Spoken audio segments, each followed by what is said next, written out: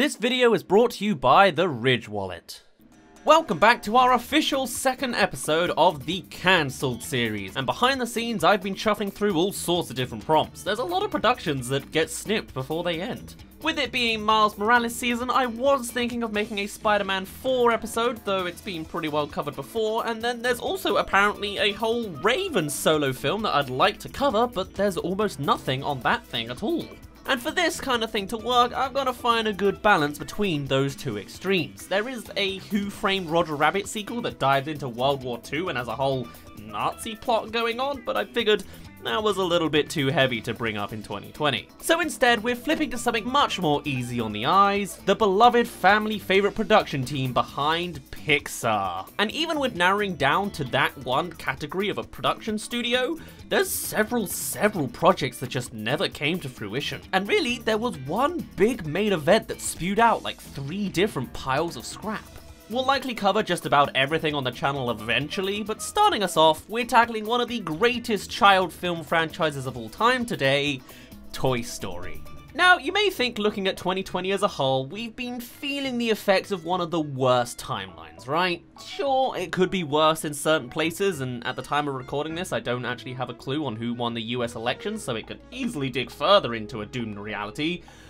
But things still aren't all too bad, as we've still got Pixar. Duh, right? Of course we have Pixar. Were we ever really in genuine danger of that not being the case?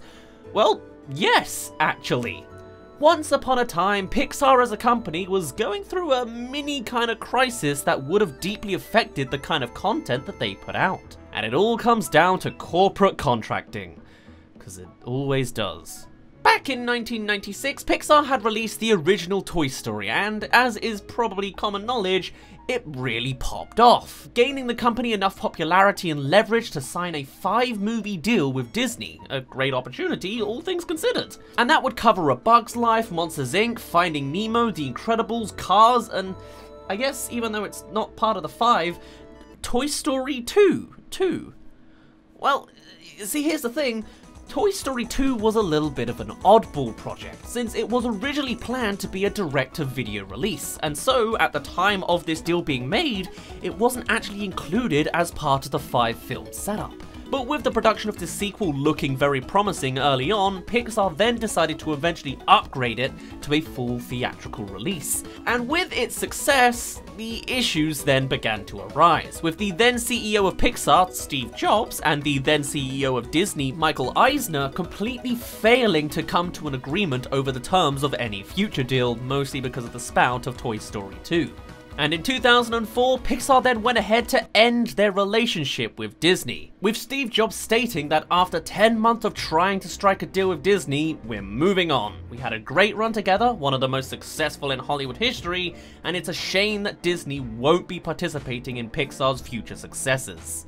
Oof. However, thanks to that original deal, Disney actually controlled the rights to the characters up to and including Cars, as this was set to be the final movie of the original deal. And so Eisner foresaw a way to continue those movies without Pixar in the picture at all.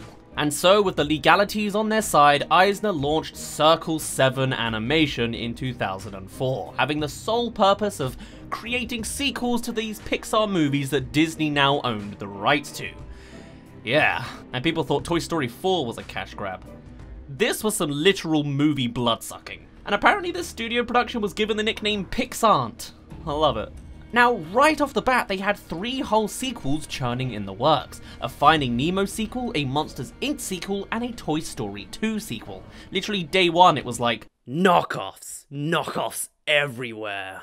Now, we'll cover the other 2 another day soon enough, I'm sure, but we'll be focusing on Toy Story 3 today, as it is the most fleshed out of the bunch and their first piece of work, so obviously it went the furthest. Now obviously there is a real Toy Story 3 now, but there are no connections from that to this production. In fact, any work put into this original threequel was actually ignored by the real Pixar once they got their hands on the sequel project. Though, interestingly enough, there are a handful of similarities, but I'll point them out as we get to them. So, with all that in mind, let's listen in to this alternate timeline version of a Toy Story that could have been. So the premise didn't take place years and years later, but seemingly pretty close to the originals, and it wasn't all about Andy or the generic theming of growing up. No, it was about just toys doing some antics, your kind of standard in-universe stuff. Toy Story 2 had already established the worldwide mass-produced phenomena of the Buzz Lightyear craze, and this film was to show a whole new element of that even further, with Buzz Lightyear starting to malfunction and being sent to Taiwan to be fixed. That's a real thing. That's actually the plot. Now, obviously, we don't have all of the concept art and certainly no clips of the scrap production, but there are a good handful of concepts, including this one here that was to show the Buzz Lightyear production factory.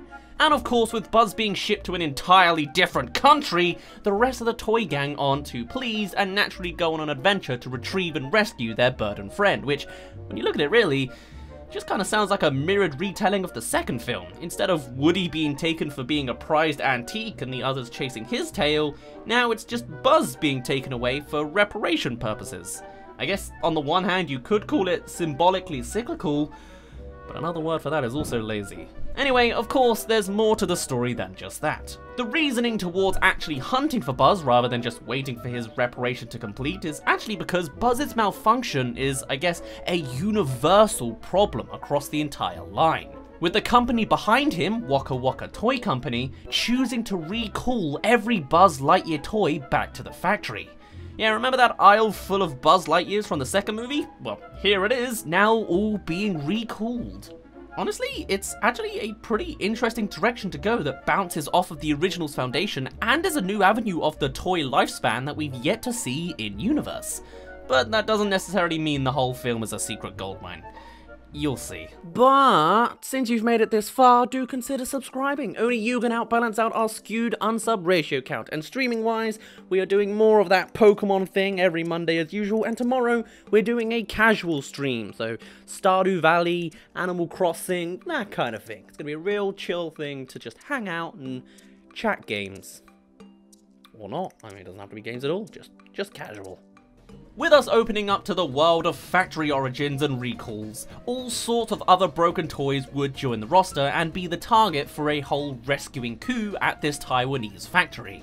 That's still not quite getting round my head. Some of these new characters, which of course never got to see the real light of day, include a Pez dispenser called Jujubee Bee, which I really genuinely cannot understand the purpose of their name. But okay, really pushing the boundary for what's a toy, I guess. I mean, did it have a face? Was it one of those object toys? We'll never really know. There's a handful of character sketches and maybe this Don BB was the thing, but man, I can't tell. There was also said to be a, quote, sexy action figure called Cindy Scissors, which at first put me through a whole real rabbit hole of looking to how that would actually translate in a Disney movie. But there's sketches of her too, so my eyes can go to rest. But at least now we can confirm that it's keeping at least the Pixar standard of how they design their mum characters. Even still, along with kidnapping Pixar's intellectual property, they were also planning to just full-on rob you of your childhood as well. I would have figured the whole Barbie element from Toy Story 2 kind of covered this whole front well enough, you know? This is perfectly kid-friendly in concept, but with a couple of male characters clearly being intrigued, and with it being them hosting a beach party, you'd think that'd be enough to kind of highlight the idea. Plus, involving Barbie as a character, of course, allows for way more exploration later on from a story front. I mean, it just seems like we've got enough. So adding a sexualized character name pun like Cindy Scissors just seems excessive. Whatever the spin on it, it'd be a little jarring to have in such a kids movie if sexy was literally their first character trait given for her. There's also a mention of a third character here described as a Linda Hamilton-esque toy called Jade, who seems to fit the description of a female G.I. Joe type person considering the connection to Sarah Connor from the Terminator movies. But with our mentioned new characters being a badass female, a sexualized one, and a living Pez dispenser, I can't really say that these new characters would bring too much to the Toy Story universe. But there is actually more to mention. Alongside more designs of Don BB, there's Handy Hans that looks like a giant safety hazard, Minnie RC, which we already have as a character in the films, a mariachi donkey, an apologetic plush bear, and Rosie, who is more prominent in the script, who we'll see more of later on. And then the other elephant in the room, Dax Blaster. Oh, another member of Star Command and Buzz's non-malfunctioning replacement. Now that's some of the characters touched on, but what's worse than some of the concepts behind this alternate sequel is the business kerfuffle that was happening underneath it too. Obviously every Toy Story movie is to have a Woody in it, right? Well, this version still had the character of Woody, yes, but Tom Hanks himself? Nope. They would have completely recast him. Similarly, there was John Ratzenberger, who has appeared in every single Pixar film ever. He's Ham the Piggy Bank in the Toy Story series, and yeah, he too would have been recast as he was only willing to participate in it if it was done under Pixar's wing. Oh, dramatic stuff, and probably a big old doomed note on top of it without having Tom Hanks in it, you know? But if you want less drama in your life, you should have a wallet that practically hides in your pocket. And today we're sponsored by the Ridge Wallet. With over 30 colors and styles, there's sure to be one that's right for you. And they're all of great quality, as the Ridge have over 40,000 5-star reviews. And whether it's a gift for this Christmas season or just something for yourself, you can't go wrong with something built right and practically essential like wallets are. So go ahead and visit ridge.com/Dazz and use the code DAZZ for 10% off. And further to that, there's a lifetime warranty attached to your wallet, and you can get a refund for the first 45 days if it isn't to your liking. The offer is as convenient as possible. So thanks again to Ridge for the sponsorship, and let's return to Toy Story. But with that brief detour out of the way, there's like a million more images to go through, and we actually have a good plot description that tells plenty of detail. So let's open up this portal more into alternate timeline 2004. Well, last time Andy went to cowboy camp for the duration of the film, this time Andy's off again to live like it's the 1700s, and his family go along with him. And as Buzz is trying to show off after hearing about Dax's existence, he malfunctions with badly timed wings and a projectile hand that leads him to getting sucked into a vacuum cleaner. With him hesitant to address the issue, the others chuck him into a box and send him off in the mail, only to realize that the whole Buzz line is now being recalled, prompting Woody, Jesse, Bullseye, Ham, Rex, Slinky, and Mr. Potato Head to tail him in a fast shipping box this time. Literally the gang of number 2, but with a cast of 7 over 5. Because that's not going to be messy to script at all. Though apparently they did hark back to Jesse being afraid of the darkness, so they're keeping the character traits real. Alright. Anyway, in this reality, Buzz is branded with a red R on his neck. Oh, okay, apparently it's just a tag necklace. That's a lot nicer, so alright. And he's put on a conveyor belt leading to the Smasher, pulverizing toys and using a magnet to grab valuable metallic parts. Oof. Who needs an incinerator, right? He saves himself, I guess, avoiding the workers' gaze, and tries to save others on another conveyor belt, though they're fine since they're being repaired. The red R means recalled. Meanwhile, the others arrive in Taiwan and have to navigate the marketplace, which, you know, fair enough. We've seen the arcades, the toy shop, the fair, whatever, but the actual script sequence gets a little odd in places. It's time for our first sketchy script description. Sure, maybe the sexualized Cindy Scissors was a bit tongue-in-cheek, but in this version, Woody's change in voice box leads him to communicate with Chinese toys with a very outdated take of a foreign accent. The idea of talking to foreign toys is actually a little intriguing, but I can assure you this isn't the right way to approach it, and there's more of these kind of oddities to appear. It's not a good look. So Buzz is found and placed in a conference room with Dax Blastar and his sidekick Comet. I couldn't find any pictures of Comet, though they're apparently starstruck from meeting the best-selling toy in the company's history. Cool. And there, the humans tell of how every Buzz owner will get $10 off a new Dax Blastar, and that they're announcing it at a big unveiling party. And with that deadline, Buzz is taken into the archive room, where they keep one of each toy they recalled. Kinda like the same prison setup from the real Toy Story 3, huh? Here, Buzz meets Cozy Rosie, a doll who was designed to keep kids warm at night but ended up catching on fire, and Jade as well, a Barbie-like doll whose knee can accidentally expose a sharp piece of metal. Yeesh. Buzz can scratch kids with his projectile hand accidentally, and does to Andy early on, but it's nothing on this. Anyway, no one really tries to escape except for a walkie-talkie named Shorty, who's found by a worker and placed on a conveyor belt only to be crushed by the Smasher, surprising everybody but Buzz, who tried to warn them. This is a whole new thing going on, and Jade says it would never happen under the former CEO Old Man Kagoi, who's apparently being left in the dark by the other executives. The plan is now to get the memo about the toy destruction into Kagoi's hands. Okay, interesting, but alright.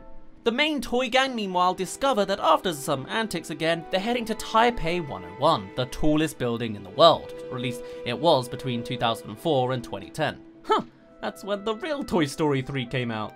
Wow. Anyway, it's time for another round of sketchy script description. This time with the tone of the archive room. What could the toys possibly be doing wrong now? Well, opposite Buzz's cell is Spike the dog. How generic of a name. He's playing poker. Yeah, I get it, yeah. With a pair of, quote, hot paper dolls in varying stages of undress.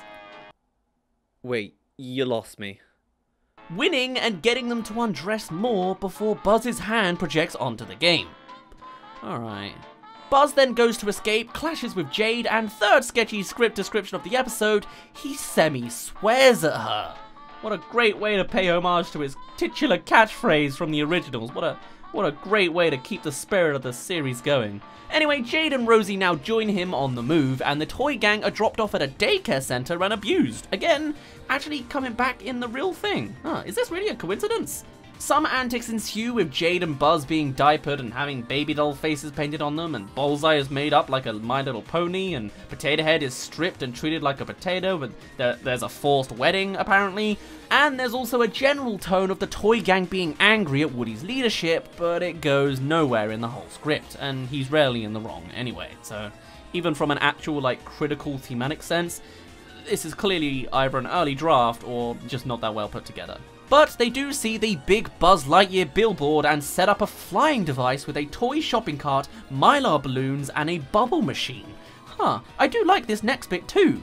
Apparently they float past the Taiwanese equivalent of Times Square but swerve around some power lines, which ends up with them dangling from a building as Rex grabs a security camera and ends up being broadcast on one of the screens in the square. How very in character, I can practically hear that scene in my head. I don't know the implications of being seen for like everyone on TV though. So Buzz continues his journey, getting weaker and weaker thanks to his malfunctioning chip, and we get some backstory. Rosie never had a kid, being recalled before hitting shelves, and Jade almost had a kid, being chosen by one, but the cashier rejected the sale when recognizing the recall. And while most Jades were repaired, she was the one kept for the archive room, hence why she is so edgy. And with them needing to go up 5 floors, and clearly Buzz can't do that because he's apparently dying, they cause a fire through Rosie and use the now emptied elevator to avoid all the people. They reach the conference room to grab the memo, and Dax joins in, only for him to betray them in his moment of glory. Obviously, he's like the great replacement now. Also, he's a Transformer type guy, being a vehicle as well. The toy gang reaches the factory loading dock where they see loads of Buzzes, but none of them theirs. The real Buzz is in the pneumatic tubing system flying overhead that luckily everyone just magically sees in the moment with a billion Buzzes in the room. And Dax appears too. It's time for a conflict. Though it is another conveyor sequence that we've seen a handful of times in Pixar's films. Dax gets Buzz's group onto the Smashers path, whom the other toys go to save, except Buzz and Woody get pinned by clamps. Buzz wiggles out, but Woody doesn't, saying to leave him in a moment that's a bit overdramatic and out of nowhere and leads to absolutely nothing anyway. Buzz saves him, but gets his leg now stuck and swings out to the side as the Smasher pulverizes just his leg. Jeez, that's a bit of an extreme. But it does lead to this incredibly dark concept art of Woody mourning a lifeless Buzz. I don't know why he's lifeless, it was just his leg, I guess from the pain. Ugh. Still, he comes back disorientated, and we learn that if his chip goes, he'll lose all of his memories. So it's time for an operation. I guess almost a Toy Story foreshadowing too, huh?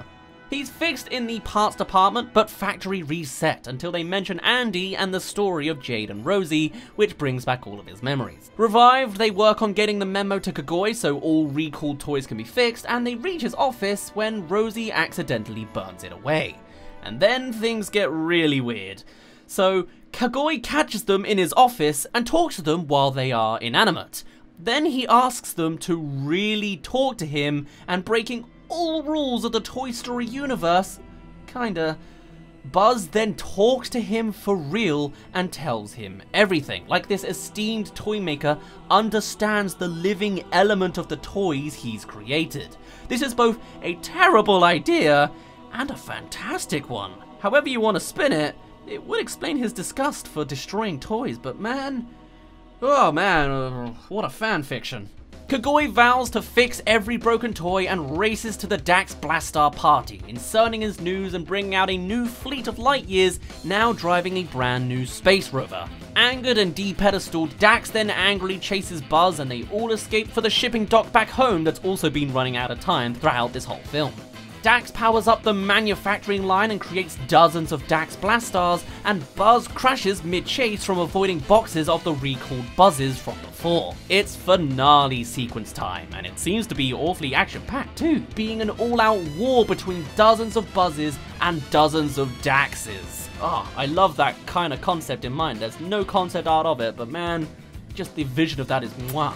Though a great joke halfway through does pop up with the janitor popping in, causing everyone to flop to the floor, and then they leave not wanting to deal with all of this mess, resuming the fight. I mean, honestly, I kinda love that gag.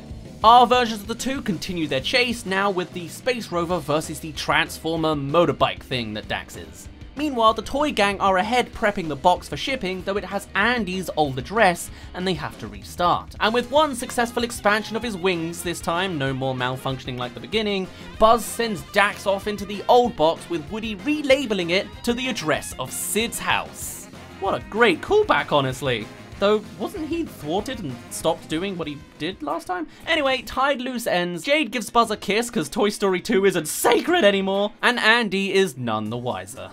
Not really the big thematic ending of the real Toy Story 3, but an okay kind of filler episode. Very Toy Story 2-y, and definitely fitting for the direct-to-video approach that they had planned, but there's all sorts of glaring issues in it too. As another sketchy script description I missed from before, apparently when apologizing to Woody for his distrust in him as a leader that still didn't really go anywhere, there was no disobedience and no like actual splitting from the group or anything, Mr. Potato Head goes on to ramble about how his wife's gonna tear him a new storage compartment and forgetting to clear his internet history and how he's still smoking his old pipe and photos that he took of Mistress Potato Head, and I mean it's all just too much information and definitely not gonna go over kids' heads at this point.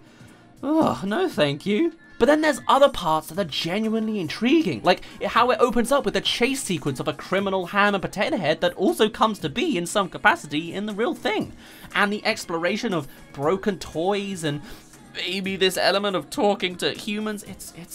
It went in interesting directions, and I like some of these jokes. But overall, this was a cash grab of a film that touched on some good points, but comes off as problematic now and is nothing in the face of what we actually got. And thankfully, that's the timeline we're actually in, as the CEO of Disney, Michael Eisner, stepped down in early 2005 and Robert Iger took over. With his head screwed on right, he then had Disney purchase Pixar for $7.4 billion, and now that they were combined, they could focus on what was most important, creating innovative stories, characters, and films that delight millions of people around the world. And Circle 7 Animation was officially closed down in May 2006, with most employees brought into Walt Disney Animation Studios. A happy ending for all, and a sigh of relief that we're not truly in the absolute worst timeline. And though nothing really came to fruition, for a brief amount of time, they got their greasy fingers on Toy Story, Finding Nemo and Monsters Inc., and what truly scares me is the possibility that they would have had The Incredibles as something Disney held the rights for. Ugh. Not for me, thanks. That would have been a childhood ruined. So Pixar lives on, and Pixar't was dissolved, but maybe next month we'll return to this dark old time to cover the other two scrapped reinterpretations. For now, I'd best leave it off here. I was pretty lengthy on this whole thing anyway. My name's been Daz, you didn't really care, and I'll see you in a bit. So yeah, that was the first episode of the Cancelled series. Let me know what other kind of productions you've heard about that maybe would pique your interest. I'll do the research if you send me a suggestion, and we'll see what we can do out of all that. You can either send it to me as a little tweet on Twitter, or put it in our video suggestions tab over on Discord. I do see them all, I've been writing them into my list, they'll make it through eventually. But yeah, there you go, that's the new Cancelled series.